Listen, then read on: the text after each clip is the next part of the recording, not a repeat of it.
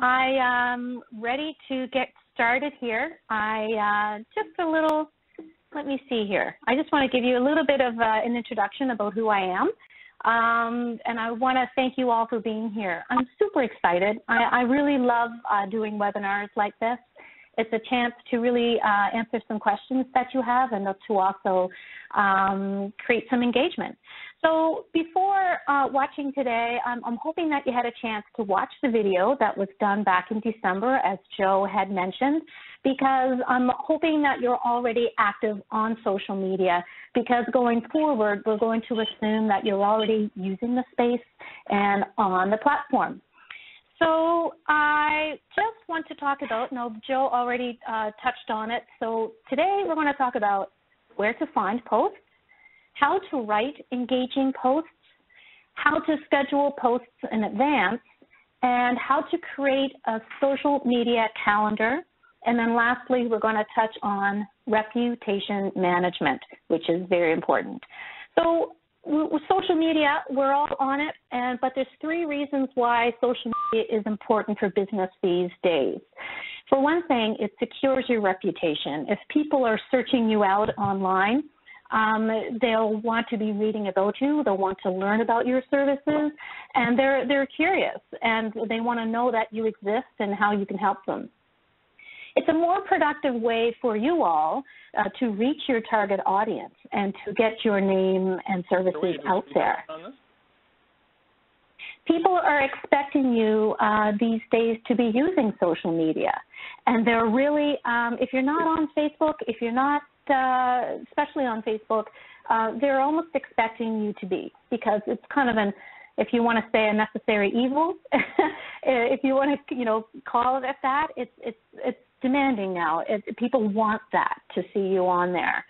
So anyways, looking at social media stats in Canada, if you want to look at 71% of us who are on social media are on Facebook. I mean, Facebook is a mammoth beast.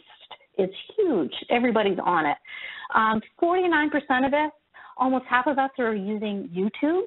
I guess we love to watch crazy cat videos, perhaps, or we're watching how-to videos. YouTube is a huge dominance that is out there. 27% of us who are on social media are using Twitter, followed by Pinterest. Then we're looking at Google+, 21% of us, which is not too far behind Pinterest.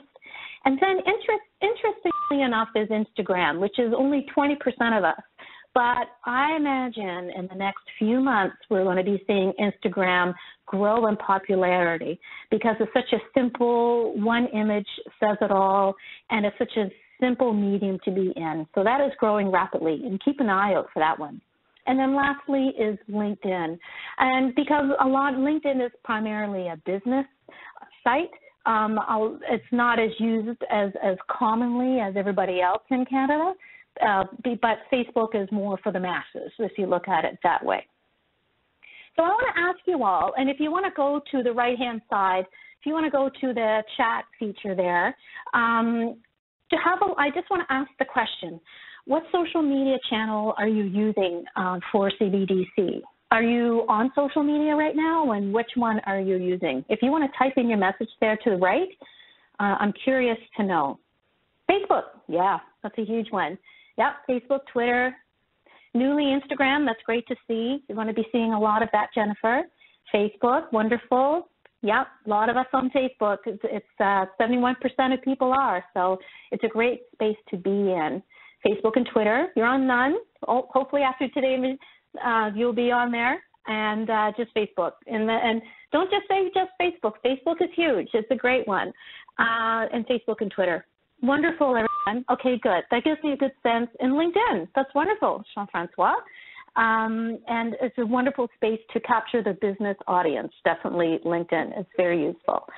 Okay, that's great. So now I'm just going to move forward with the next slide. So a lot of us, we're on Facebook, we're on Twitter, we're on LinkedIn and Instagram. We're wondering, okay, where do I find posts? It can be really challenging if you're first starting out and you're not into your groove to find this. So the next question I want to ask you all is, do you sometimes have a trouble finding content to post, or do you guys find it no big deal at all, or do you have trouble? I guess you can say yes, no, maybe. I mean, that could be, you can type in your chat responses below if you like.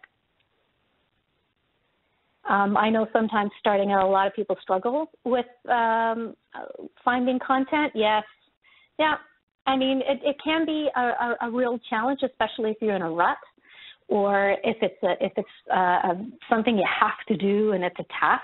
Sometimes it's just not fun, and I agree with you. Sometimes it can be a little tricky, and it's fine to admit that. Even I find it sometimes tricky, and I've been at this for many years. So I'm just going to go here to tell a story, and I love this story because one day, or a couple of years ago, I was working with a real estate development company that's being developed just outside Natick in Nova Scotia.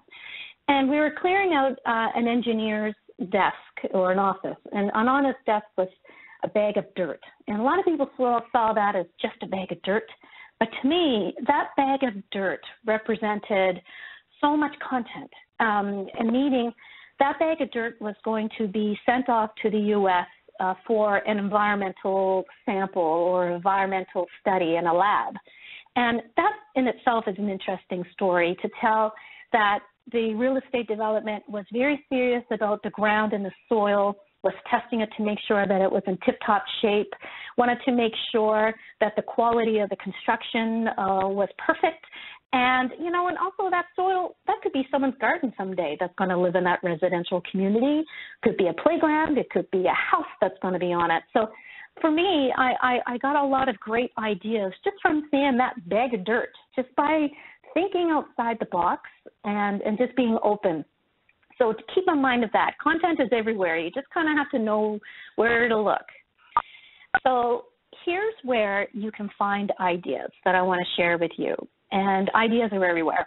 And to find content, maybe celebrate someone or thank someone or recognize. Perhaps it's someone's birthday. Maybe you want to give a shout out to a friend of your organization who's done a lot of great things, or volunteer. People love to see pictures of people. I mean, think of us. We're all human. We love to read about stories about one another, success stories, human interest stories, tragedies. I mean, anything that has an emotional element, we're drawn to that. And that's why Hollywood exists, I guess, if you think of it that way. People are drawn to people. To find content, maybe you want to celebrate a milestone. Maybe you have, as an organization, as a region, maybe a client has reached a milestone of, maybe they reached their 100th client, or they've reached many different milestones that you can find examples of to celebrate. For example, this year is a golf course that's celebrating their first green that had been completed. It's a 18-hole golf course, and they just finished their first one. So celebrate that. Perhaps this is a client, or it could be your own organization in that way. A lot of us do PowerPoints. And, you know, PowerPoints to me are just hotbeds of content information. I love them because from one PowerPoint, you can probably glean about 5 to 10 or more Facebook posts, and it's just a matter of that. And also, this is new, but you may want to try Facebook Live for you adventurers that are out there. Facebook just last week has announced how you can there's another option other than going live from your mobile phone. You can now go straight from your desk or from your laptop or from your computer, which is great. It's slowly being rolled out in Canada. It's been being slowly rolled out in the U.S. right now. But think of that down the road, because you may be able to stream a luncheon or a workshop for people who can no longer be there. It opens up a lot of avenues for you. Sign me up. So every day I I subscribe to a social media newsletter. It lands in my inbox every afternoon. And I urge you all to subscribe to industry newsletters, because from these newsletters, you'll be able to get a lot of content that you can share on social media. For example, if I read down here on this page, I see 10 key marketing trends for 2017. Okay, there's 10 key marketing trends. To me, that could be 10 posts, one post a day that you can share over a 10-day period. There's lots of ideas here that you can get, and just by simply subscribing to emails. More cool things, if you're going to an event, perhaps it's a Chamber of Commerce, perhaps it's an industry partner that you're going to, give a shout out from your organization that you're at that event and share some tweets or maybe some posts that you've learned from this event, or that you talk to a certain person who's doing wonderful things in the industry. Those kinds of things. Events are amazing, and make sure they're related to your organization for sure. Ask and share. So ask around the office. What activities are your colleagues up to? Are there any milestones that were reached? Are there any shout-outs who they'd like to recognize? Perhaps they spoke to someone the other day and they really want to give a nice shout-out to.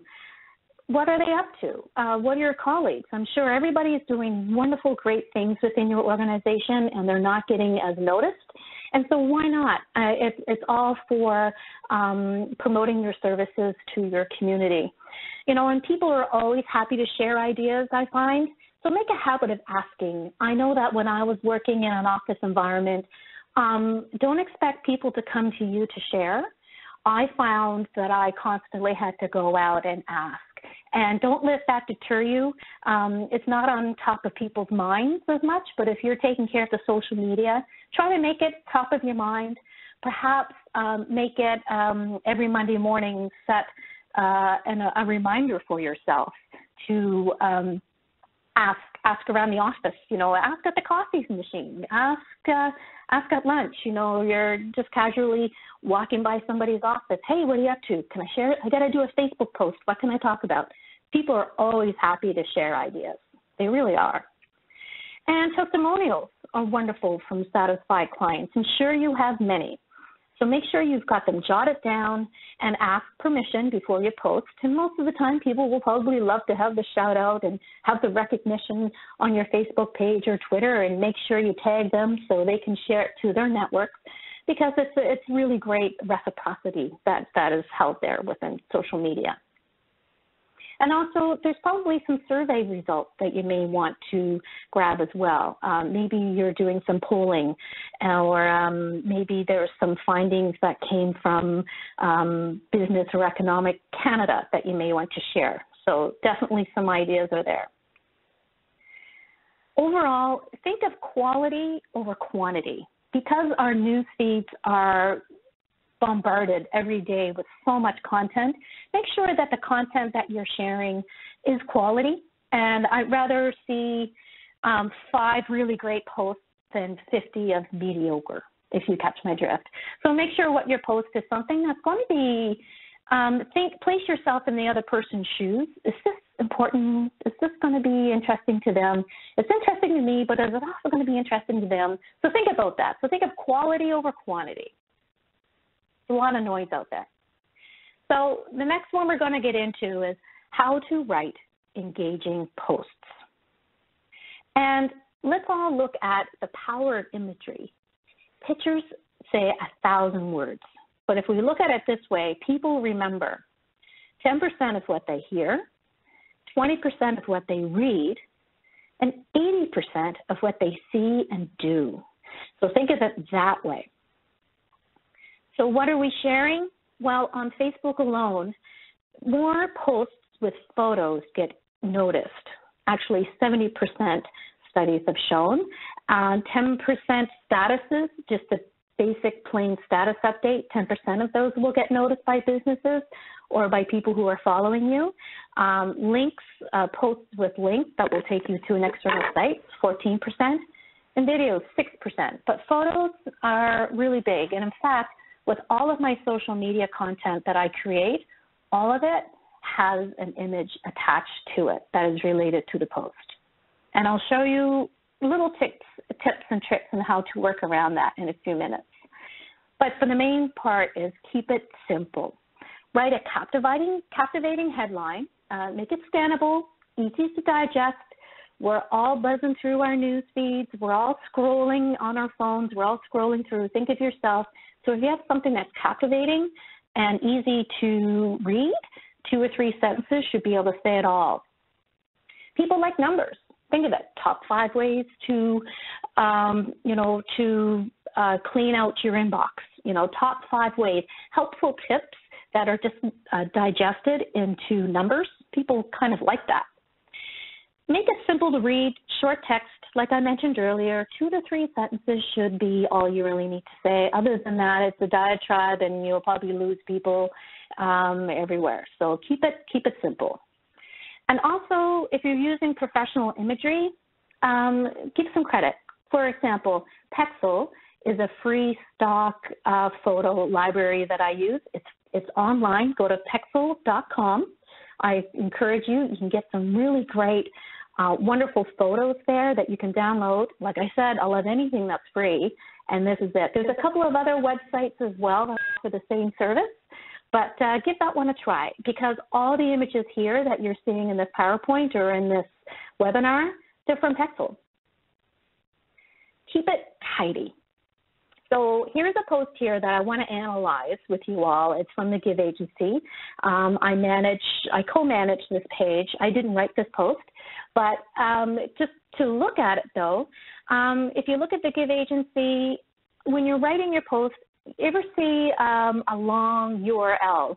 The blue arrow was pointing to the link, atlantic.ctvnews.ca. Down below is the video. When you see an image, when you type in a link like that, and then you see it show up down below as well in Facebook, you can delete that text up above because it's already captured down below. It's already embedded in the post at that point. So you can delete that top line with the HTTP.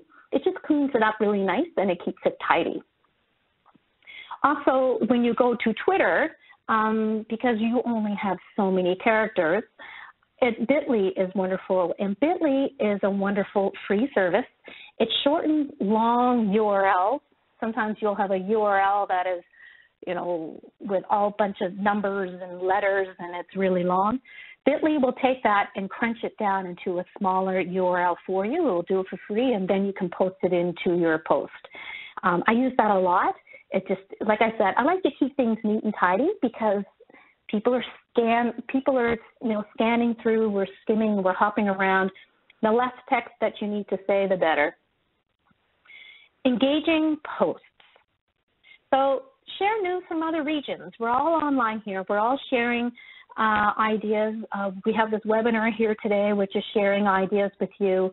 But it might be a great idea to follow each other on Facebook and support one another and what your efforts are.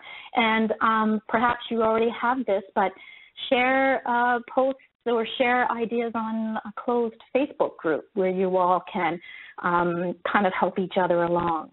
Consider a themed week or a month. Profile a successful client.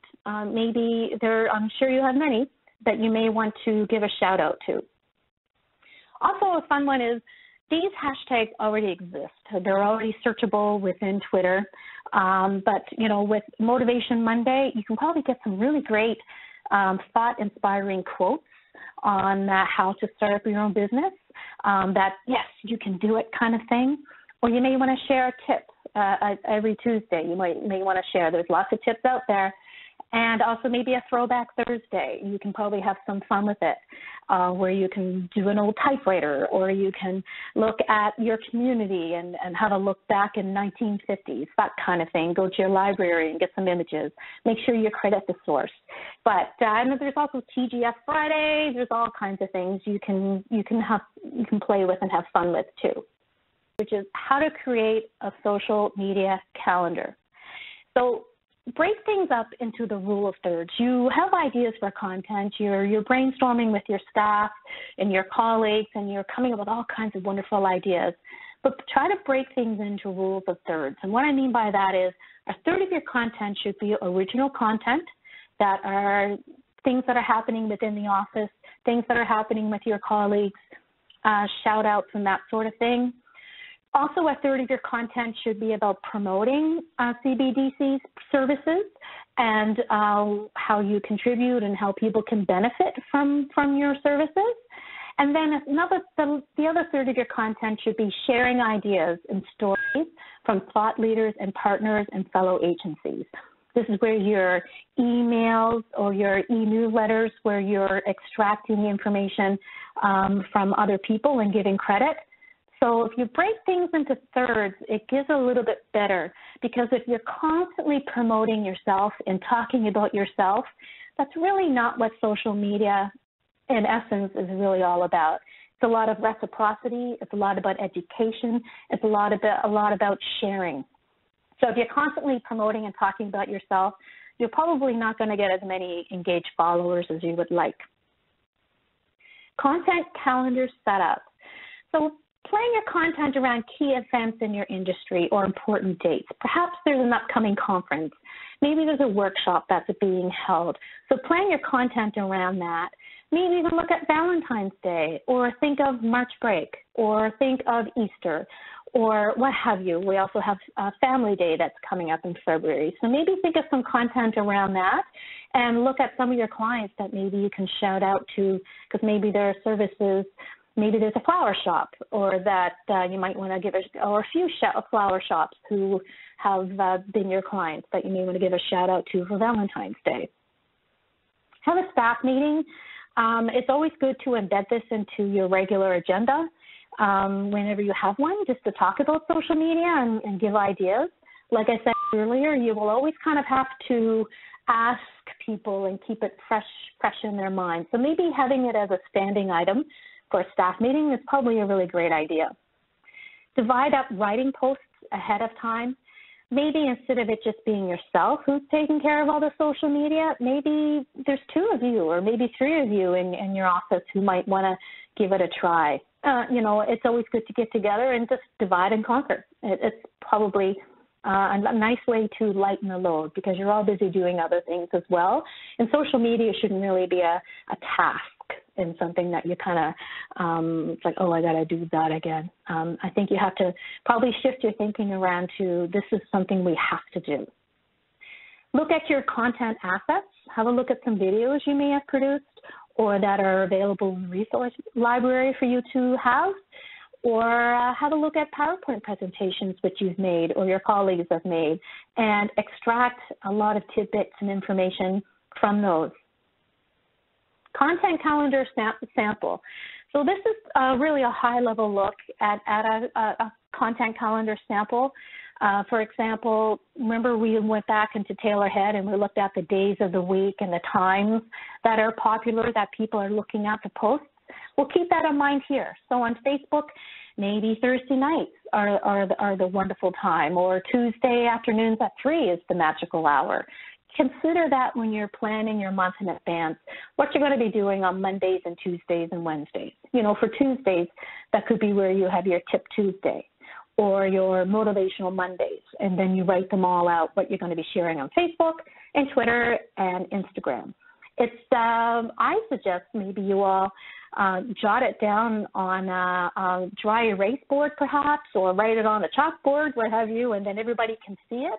And then everybody can perhaps contribute to it, or write down a note, say, next Thursday is a workshop. Let's just do some promotion around that, and let's share, and maybe let's do some live tweeting or some Facebook posts while we're at that workshop, that sort of thing.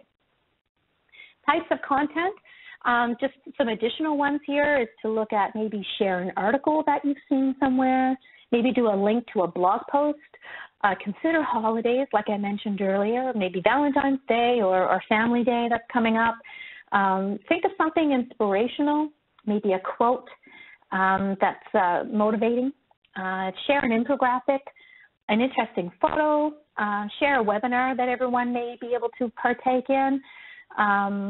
Think of events that are coming up, videos, promotions, how-tos, lists, tutorial questions, and so on. These are just the iceberg of types of content that you can share and think of when you're putting your calendar together.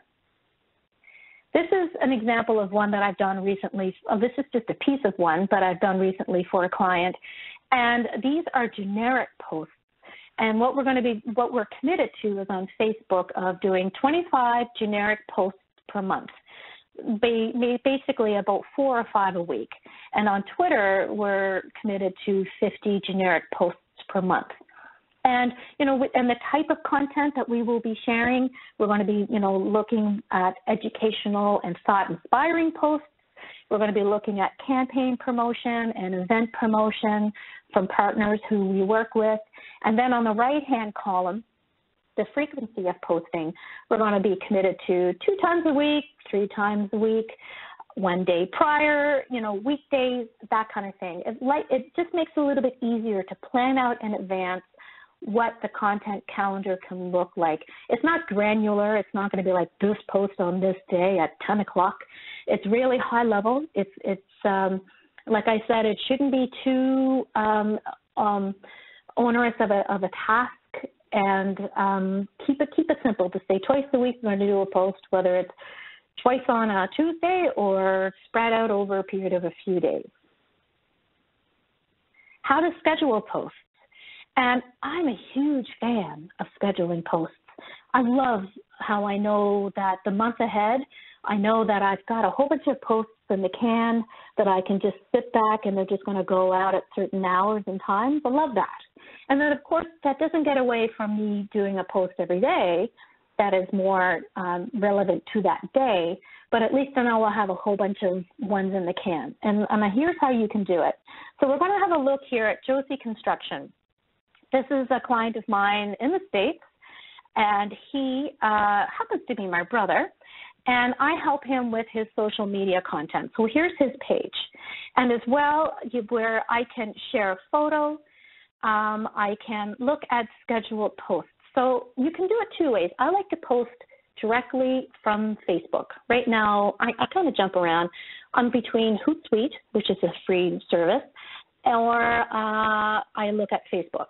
So if I'm Facebook particularly, I like to schedule from. So how to do it is really quite simple. I can write my text here, and then when I click over here to the drop-down, I can go schedule, and then I can schedule it for whenever I want. I can do it for far in advance as I like. I can either pick the day, and then I can just schedule. I'm not going to schedule it now, but that is an example of how you can do it. No, I just want to exit. But let's see, I've got 18 scheduled posts in the can. So let's have a look at them. And here they are. I've got him scheduled way up into, let's see, the end of February. So the whole month of February, he's pretty golden. He's got a few posts a week that are there, really quite simple. If I want to open one up, I can. Let's say I'm not happy with that post. I'm going to say I want to do it on another day or a different time. I can edit that. No problem. I can switch that around. There's the post. I can edit it right here. So let's see. Maybe I want to reschedule it for another day. I can easily do that right here and click reschedule, and off I go. And I love it how I can look in advance. So probably by the middle of February, I will start to look at the month of March and just dedicate a morning or an afternoon and hammer out a bunch of posts and schedule them all for March. I can go as far ahead as I like, and I love that feature. It's right inside Facebook, or you can go to Hootsuite as well. And Hootsuite can also do Facebook and Twitter, and because Twitter doesn't have a scheduling platform within, you have to use Hootsuite for Twitter, unlike Facebook. So, and also Instagram as well. Hootsuite can do it for you, but they send you a reminder of when you need to post, which makes it a little bit cumbersome. I subscribe to a service with Instagram called Grum, GRUM.com, and I think it's $59 a month. I subscribe to it because I have clients who I have them with, and that's the way I get around Instagram. And so scheduling is definitely the way to go. It puts you ahead in that way. So as I mentioned here, just to review, when you want to write something, you click on Publish, drop-down, Schedule, and then there is an example of all the posts that are there. Also consider Hootsuite. It's a free service, and Grum as well. Next, we're going to go into reputation management, which is very important with the business that you are in, because you're very forward-facing and you're representing an important role. So for reputation management, it's all about building trust. Social media reputation management is the process of tracking negative social media material about your organization to improve your name or standing. People are talking about you, and you'd rather be part of that conversation than not being part of the conversation, meaning not being on social media at all. It's kind of like one of those things, if you have something to tell me to my face, and I'd rather know about it. So this is what social media reputation management is all about, because you can be part of righting a wrong or giving your side of the story to someone else's. So if it's done properly, it adds credibility to your clients, and then therefore it will strengthen their trust in your organization. And here's ways that you can do it. It's important to listen to what people are saying about you. Don't be afraid to respond to negativity. In fact, it's probably welcome. Don't delete a comment. As much as you would love to, don't do it. And I'll tell you why. And I want to show you a couple of examples in the next slide. But before I do that, I want to just put it out there. It's good to ask people for reviews on your Facebook page, because people will share really great things about you. If you're looking for a dentist, I'm probably going to be going on Facebook and seeing what kind of reviews they have. People are doing their research. I mean, nowadays the hands are in the control of the consumer, where the people people are relying on other people for reviews. And so it's good to ask for them. You have nothing to hide, ask away. I think it's a wonderful opportunity. So for IKEA, with their reputation management, here's how they take care of things. We had a person here, Desiree. She wasn't happy with her kitchen. She spent 2 hours in their store, and they lost her design for her store. So there was 2 hours wasted from her life, apparently. And so IKEA got back to her right away and said, thanks. They acknowledged her. Thanks for writing back. Thanks for letting us know. We want to make sure this doesn't happen in the future. We want to wrong this right, or right this wrong, sorry. But they are dedicated to the product. If this post was deleted, you can tell that it could have went wrong in so many ways. But IKEA has people on all the time, and so do a lot of major accounts. They have people who are responding to posts. They want to get down to the issue and fix the issue as best as they can, and they're transparent about it. And it's really great to see. People like to be recognized. People like to be addressed that they're having a problem. And that's just the way businesses are run these days. And in fact, here's one tweet here from somebody who says, I hate flying United. Well, within a few hours or within minutes, United tweets back and says, yikes. That bums us out. What's going on, Jordan? So they're trying to fix the situation. They want to continue on that conversation because they care about their product and they care about their reputation. So key takeaways from today. As I'm nearing the end here, let's see, what time do we have here? It's 12:42. We're looking pretty good here for time. So the key takeaways are post consistently. I really discourage you from posting once a month and then in April posting again, and then in September, I got to post again. Try to put yourself on a regular track and remember quality versus quantity. So post consistently, align with CBDC standards, with the graphic standards and also with your messaging. So make sure you're aligned with that. And, maybe sharing crazy cat videos aren't really aligned with CBDC, but maybe someone produced those and it went viral and it happened to be a client of yours selling a product. Well, by all means, if it's aligned with your mission and, share away. And also support each other. It lightens the load. It's a wonderful way to help each other along. And there's various ways in how you can do that. So I want to thank you for listening along to me yammering. If you have any questions following the webinar or after today, send me an email. I'm happy to talk to you further. I'm passionate about social media. I'm a little bit of an extrovert in that way. And you can follow me on Facebook, or Instagram, or LinkedIn, or Twitter. I'm on all the mediums. In fact, I encourage you to, because I share a lot of tips and information that you can take and apply to your own social media accounts. So with that, there's Ellie, and I'm here to answer some questions. And Joe, I don't know, I had my window closed. There's probably all kinds of questions out there. Yep, Maria, I was just checking the chat there as you were presenting, and there's no questions there, some few comments. We do infographic, yeah, great present. Thoughts on best way to generate page likes and followers? Okay, that's a question from Vicki. So Vicki, the best way to do it is organically, and that is by probably doing some really great posts that are educational. It all comes down to the content. But as well, Vicki, remember when I showed you earlier on how to tag people? We tagged Hike Nova Scotia. So in images or in posts, feel free to tag other organizations or other people, and then those people, if they're not following you, they will follow you. So that's a great way to generate page likes and so on. And let's see, that could be a whole webinar right there on how to generate page likes and followers, and maybe we can talk about that at another time. But it's the best content that you can share, the better. Also, to put it in your newsletters, share it out there to your emails, put it in your email signatures, or put it into your print materials. Make it as easy as possible for people to follow you.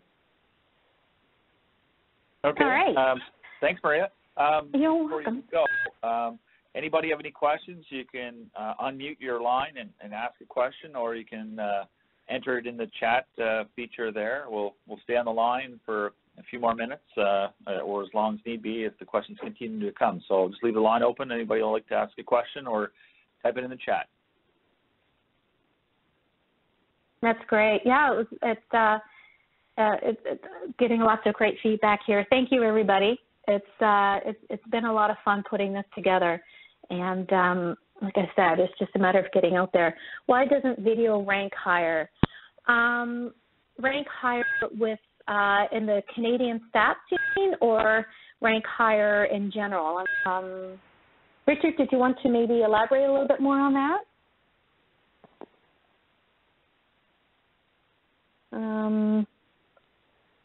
Video is actually gaining ground. It's amazing how video is going to really, video is going to, it's on its way.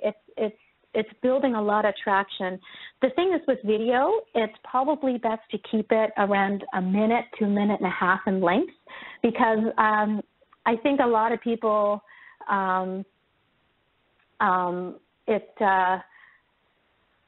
people's attention spans, they're very short. So keep in mind that the shorter the video, the better. But watch video, it's going to explode. 2016 was the year of video, and 2017 is going to be the year of video and live video.